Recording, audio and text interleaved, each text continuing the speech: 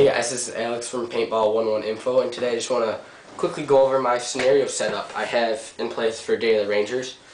For those of you who are not familiar, Day of the Rangers is a big game at Hell Survivors in Pinckney, Michigan. It's based off of Black Hawk Down, and the battle between U.S. and the Pirates. It was supposed to be a quick mission, and it went into like a 2-day battle or something like that. It's a 28-hour scenario game, and this is going to be what I use for nighttime play. I just want to go basically a little bit of modifications I did to it. Here's my pods. I'll explain these in a little bit. I just want to kind of show it off. Maybe give you guys some tips if you guys want to modify a gun. This is a fast F1 Illustrator. It was made in the early to mid 90s, so it is a pretty old gun.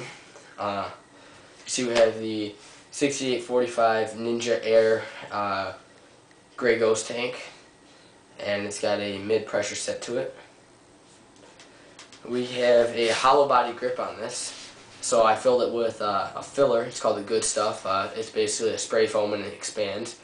This basically fills up this bottom grip right here with foam, and it lets the sound waves not bounce off, actually reflect.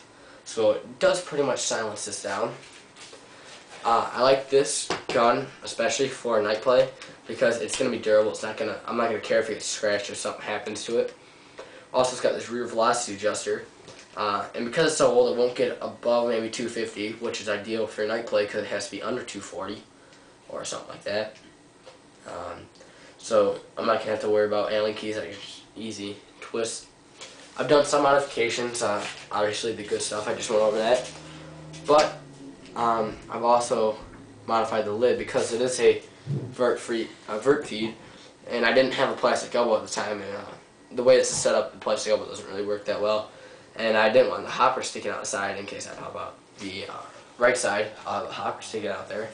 So what I did is, because I probably won't be shooting much in nighttime anyways, I put a pipe cleaner, and this basically works as a lid. Before, I had a piece of foam. Apologize for being a little bit behind. Where'd it go? Well, anyways, can't seem to find it. It was a piece of foam, and basically it acted as a speed feed, but because it was so tight, it didn't really work well, and I decided to replace that. Because this gun will be used for night play only, I decided to put a flashlight on it.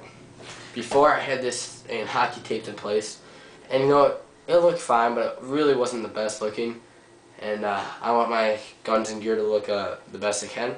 So I took 2, 4, 6, 8, 10 O-rings, and you can get these for about $6 for 100 of them on eBay. And basically, just took normal tank O-rings, stretched them out over the barrel, over the mag light. As you see, to turn the mag light on, it holds it nice in place for nighttime play. Probably won't even be using a flashlight for nighttime play because it basically gives away your position. But in the more open areas where they have spotlights, it's always good to have. This gun is made by Fast in the early to mid 90s. It's a fairly old gun. I think I already went over this, but let's get into the pods. These are my Contour blood glucose testing for my diabetes. And because this holds 3 rounds, and these actually hold 3 rounds too, basically I took them. I only have 2 in this one though. It does fit 3.